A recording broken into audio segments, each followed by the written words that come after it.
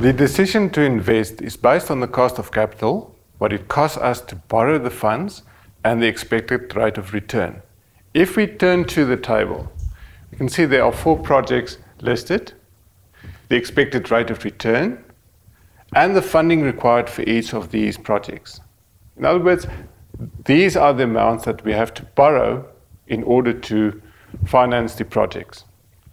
In the bottom table, the cost of capital, the interest rate at which you borrow, are listed.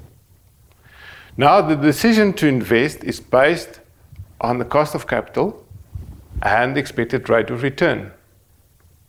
If we complete the table, we'll see at an interest rate of 4%, all of these projects are viable.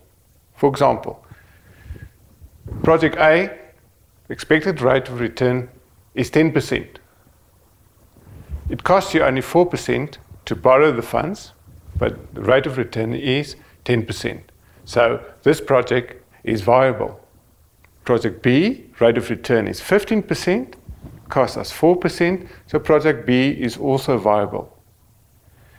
We can do the same with project C and D, and we'll see that all the projects are viable. The expected rate of return is more than the interest rate, the cost of borrowing. So at an interest rate of 4%, the expected investment will be 150, plus 100, that's 250, plus another 50, is 300,000, plus 250,000. So at an interest rate of 4%, expected investment is 550,000.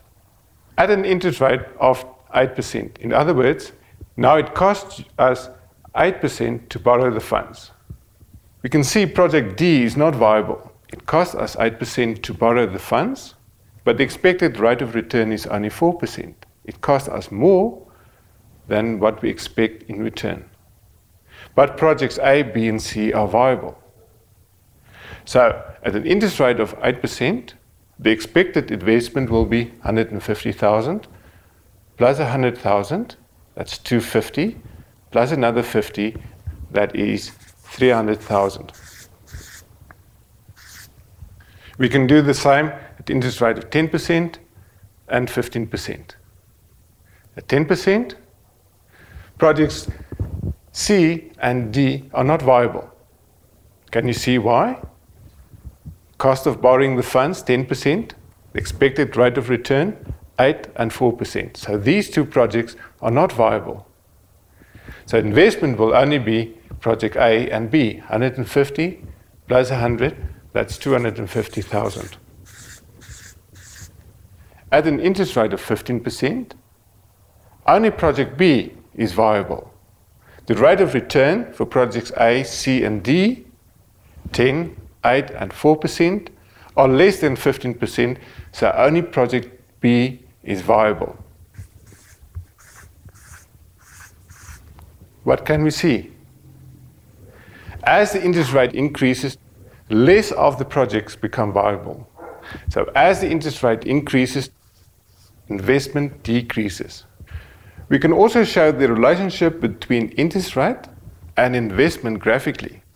On the vertical axis, we have the interest rate, the horizontal axis, investment. At an interest rate of 15%, investment is 100,000. At an interest rate of 10%, investment increases to 250,000. At 8%, investment is 300,000, and then at 4%, investment is 550,000. If we link these points, we have the investment function. It shows the inverse relationship between interest rate and investment. Inverse relationship? Yes, that's a negative relationship. In other words, if the interest rate goes up, investment will decrease, and if interest rate goes down, investment will increase. This is one of the more important relationships in economics.